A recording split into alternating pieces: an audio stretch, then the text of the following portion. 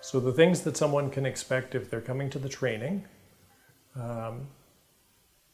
there are different elements which we incorporate every year.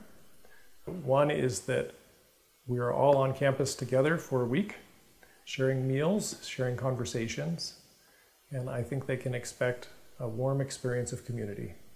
In fact, the feedback that we just received from our last training spoke about that welcome and warmth repeatedly. So that's one of the beautiful qualities that you can't really schedule or plan that seems to emerge. As a whole group, we also do movement. We do eurythmy, which is an anthroposophic movement. It can be artistic, it can be therapeutic. We do that together in the mornings. A lovely way to meet the day and find some of your vitality.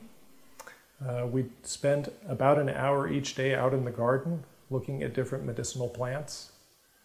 And this is one of the most fascinating parts of the meeting, is that we look usually at the same plant for 6 days.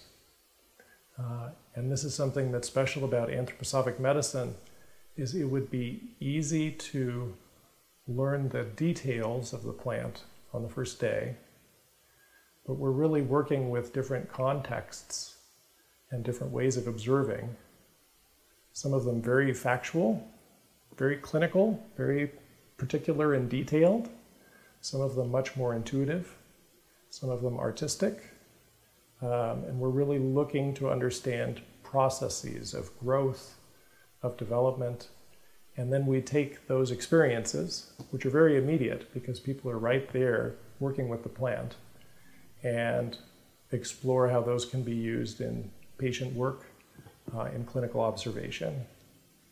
So we are learning about a medicinal plant, but we're actually practicing a much bigger process.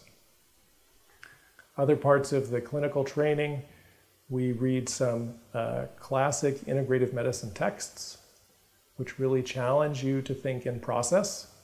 And then the afternoons are dedicated to very specific clinical workshops where we're looking at neurology, we're looking at child development, we're looking at oncology, we're looking at chronic digestive illnesses, we're looking at allergy, and trying to present very practical insights and therapeutic tools so that someone can go home and really start to bring these into their practice.